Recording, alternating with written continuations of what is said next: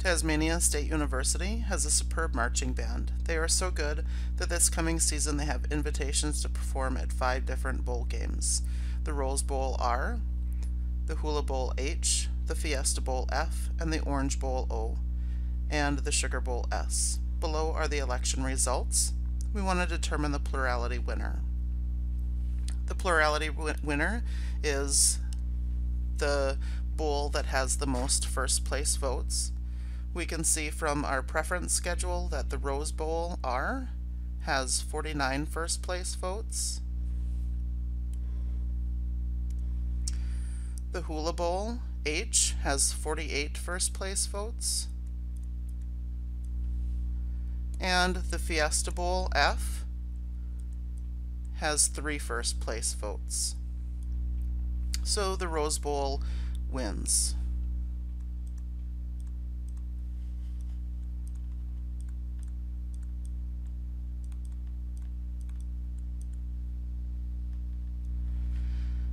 Next, what other bowl game looks very popular among the band members? So if we take a look again at our preference schedule, we can see that the Hula Bowl had 48 first place votes and it was second place on all the rest of the ballots. So the Hula Bowl looks very popular. Next, we want to compare the number of votes of the particular bowl game you stated in question B to those of each of the other bowl games, and what do we notice? So taking a look at the Hula Bowl, we see that it has 48 first place votes,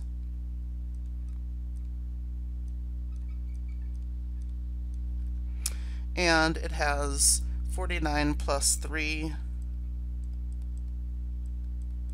which is 52 second place votes.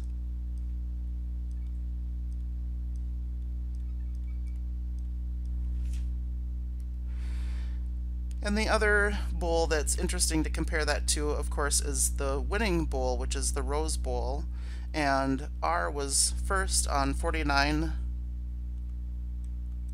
and then it was last place on 48 plus 3,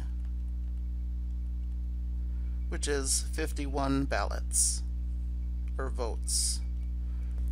So the winner of our election was last place on 51 ballots, or had 51 votes for last place, but the Hula Bowl, which did not win, was first place on 48 of the ballots, or had 48 first place votes and 52 second place votes.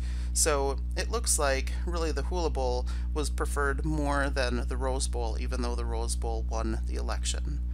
So that's it for this video. Let me know if you have any questions, and I hope you're having a great day. Thanks.